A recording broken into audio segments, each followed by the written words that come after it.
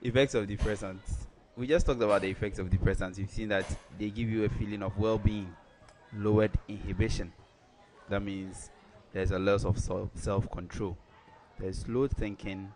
At other times, there's distorted view of the world, which we normally call hallucinations.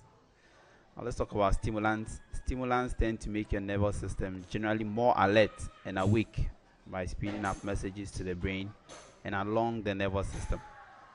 Now, depressants do the direct opposite of stimulants. They slow the messages from the effector, from the receptors to the brain, and then back to the effector muscles. But for stimulants, they speed up the rate of thinking. They make you more alert.